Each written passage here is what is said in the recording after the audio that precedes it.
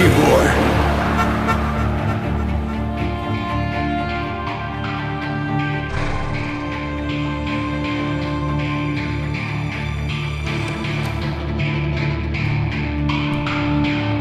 Don't I know you, sir? Don't believe so. I haven't been here in many years. Name's Silas Greaves. Silas Greaves?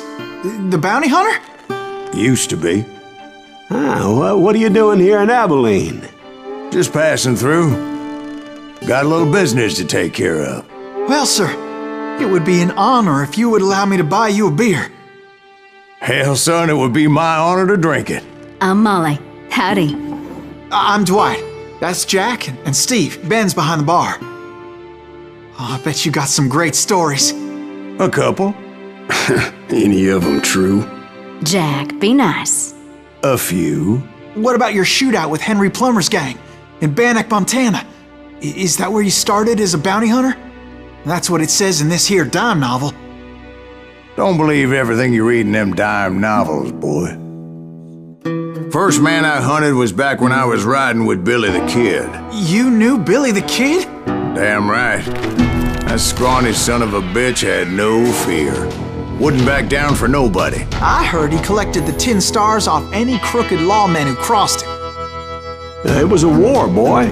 The Lincoln County War. And Billy promised his regulators would take the life of every bastard who helped bushwhack John Tunstall. Kid had a big chip on his shoulder and a hair-trigger temper. Made him dangerous as hell.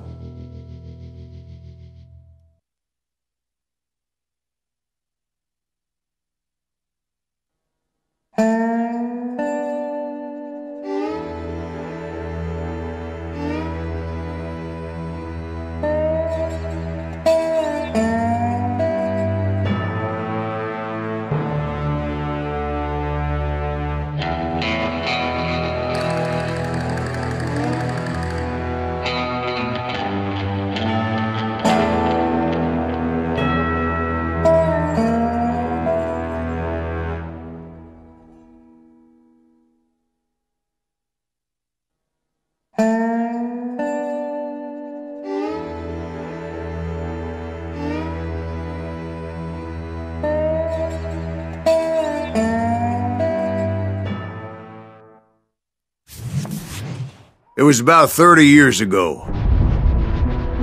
Billy was hiding out in an abandoned farm near Stinking Springs. I threw in with the kid because the man I had sworn vengeance on was riding with Billy's enemies. But before I tell you why I want that sumbitch dead, let me tell you what happened that day. I was heading back to the hideout when suddenly I had this funny feeling. Funny, ha-ha? No, Steve. The other kind of funny.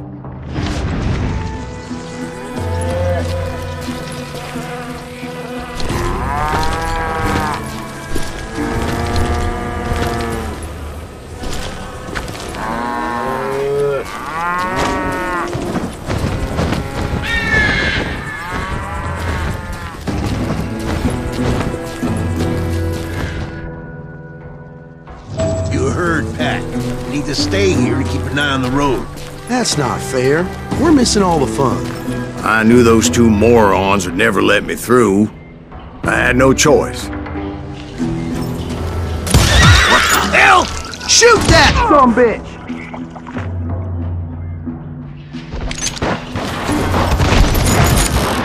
Was it Pat Garrett's posse? Oh yeah. I heard the shots and I knew I had to move fast. Garrett and his army of deputies had surrounded the entire homestead. Fire at will! They're coming from the rear! I decided to help Billy and the boys out a bit. So that's just what I did.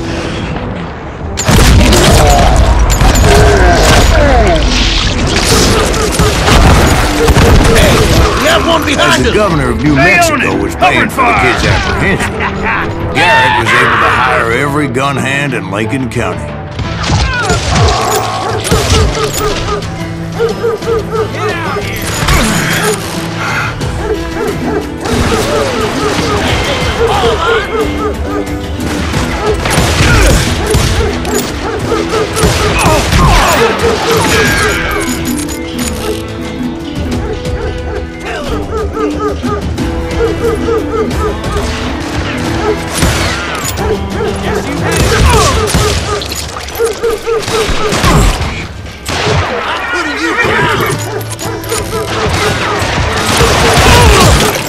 You'll die for this! You hear me?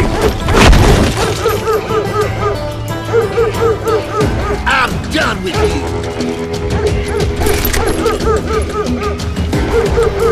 Show yourself, coward! Time to die!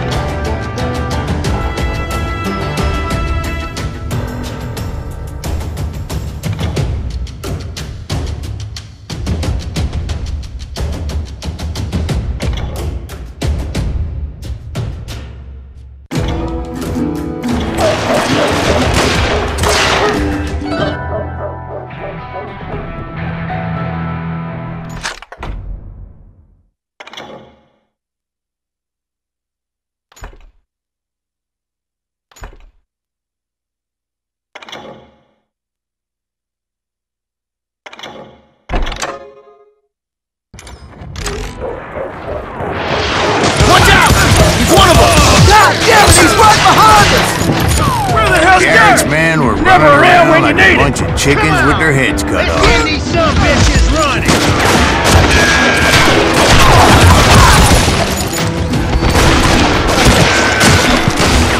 You ain't going nowhere! God damn you! I'll do you myself!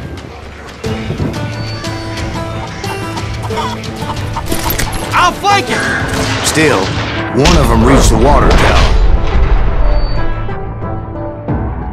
Not a bad idea. It would be a turkey shoot from up there. You think you can kill me too?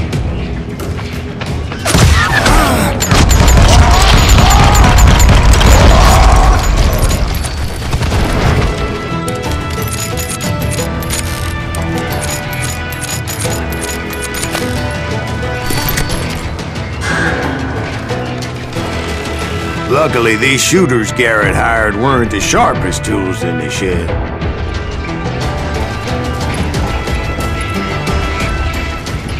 I'm here! A lot of them were saddle tramps, sod busters, or drunken drifters looking to make a few bucks. God damn you! You ain't going nowhere!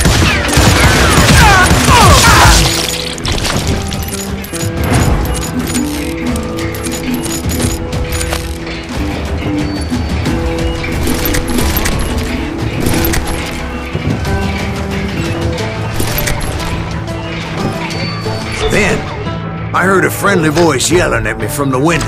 Back door! We'll cover you! Try aiming, you idiots! Truth be told, things weren't much better behind the house. Watch your flank!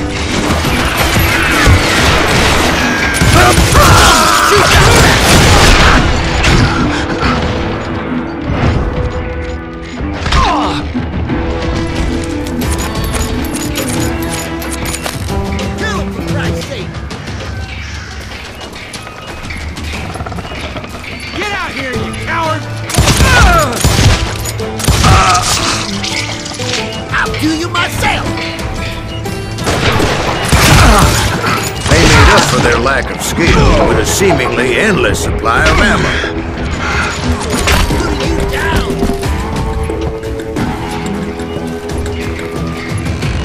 Can't hide forever! I'm done with you!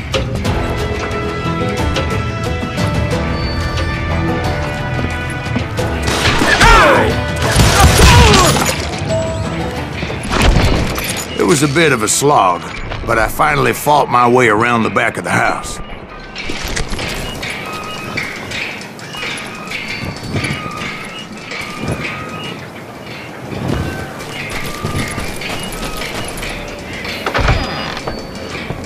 And like that, I was inside, dead, you none the bastard! worse for wear. I passed Dirty Dave.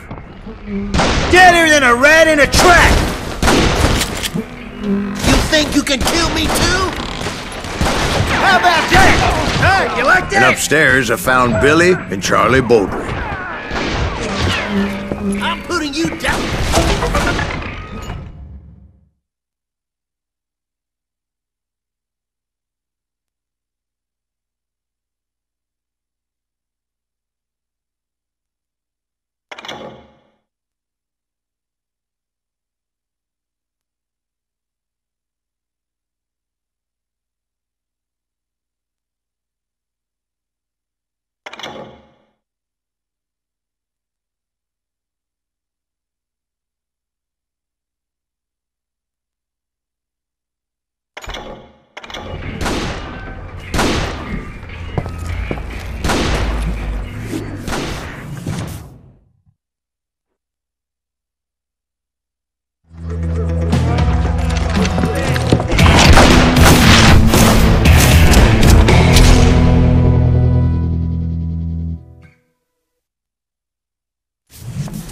Billy looked at me and said, "About time, amigo! Grab a gun and get to the window!" Wait, so you were friends with Billy the Kid? Yeah, sort of. Where'd he come from? Anyway, we were surrounded by dozens of deputized shooters who wanted to do us harm.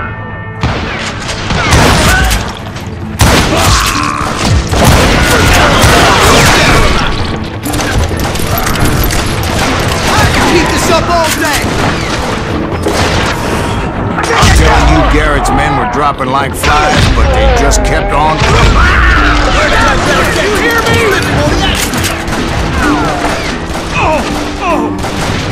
Can't take us.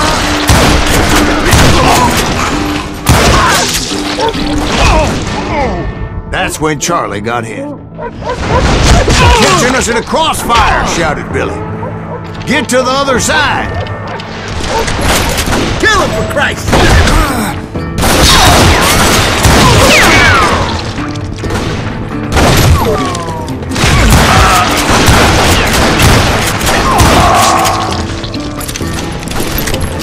Someone shoot that bastard! Boom! Damn, here's the thing!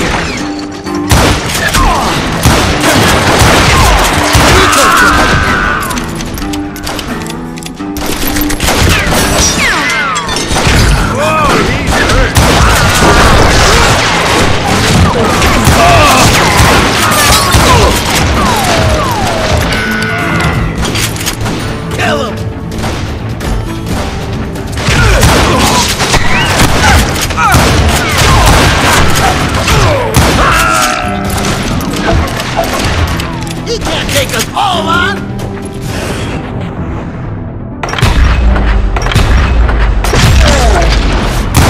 Damn him!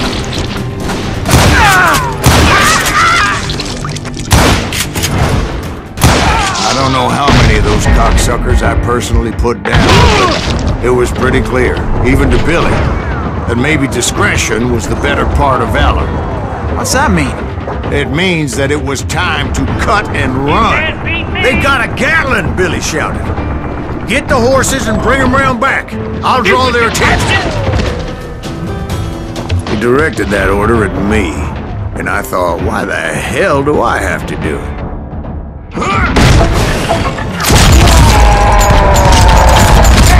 I'll make a run for it! Those poor sons of bitches are Many done would have for. fled in my place. But I had that false sense of invincibility that many young men have. Like Jack here. What are you saying, old man? Jack, he's just joshing with you now. Yeah, he better be. Mr. Greaves, please continue. Please, call me Silas. Now, where was I? You were heading for the barn.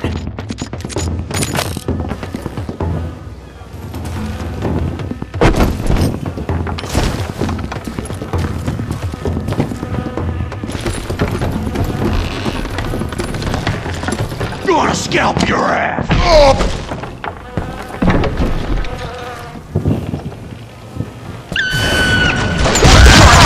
Making my way past the castle of fallen foes.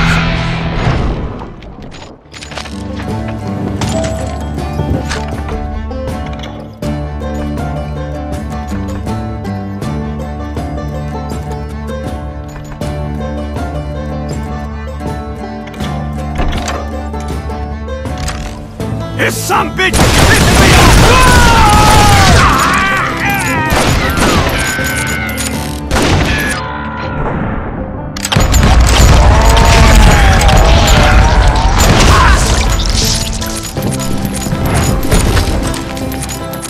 Sounds like Garrett hired a whole regiment of hired guns.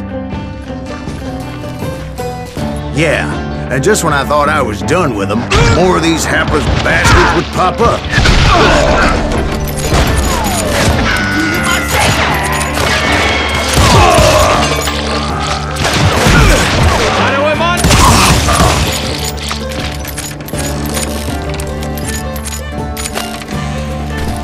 Finally, I had the stables within my reach. After the fight, maybe we could treat ourselves to some fried chicken.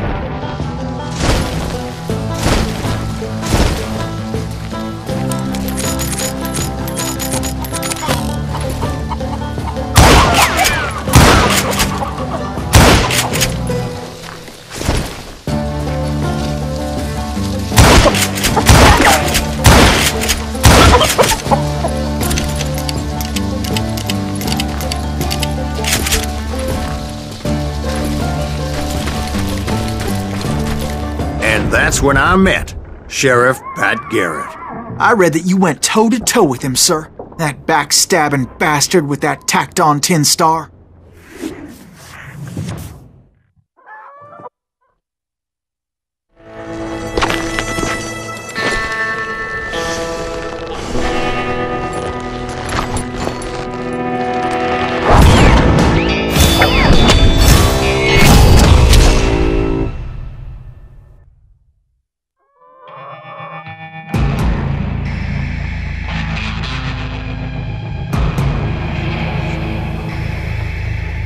You challenged him to a showdown.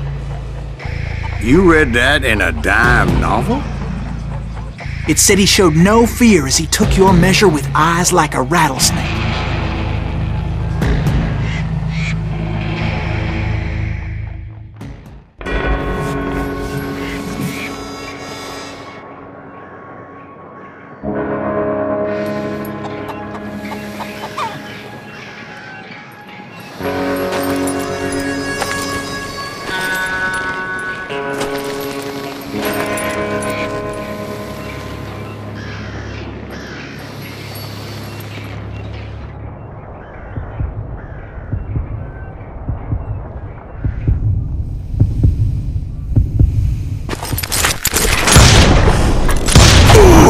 And that you killed him in a fair fight. Is that what that penny dreadful said? No, boy, that ain't what I meant when I said I met Pat Garrett. So let me start again. I finally reached those damn stables.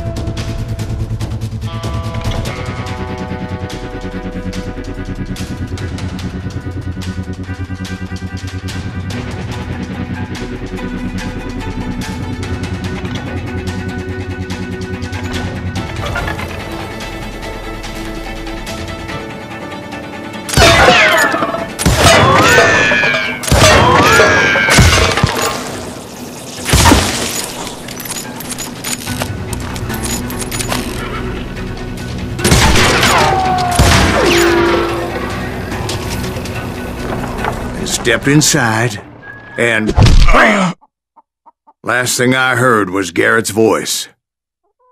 That's not Billy. And go on, how did it end? And, boy, that was just the beginning. My throat's a mite dry, however, and I'm in need of some lubrication.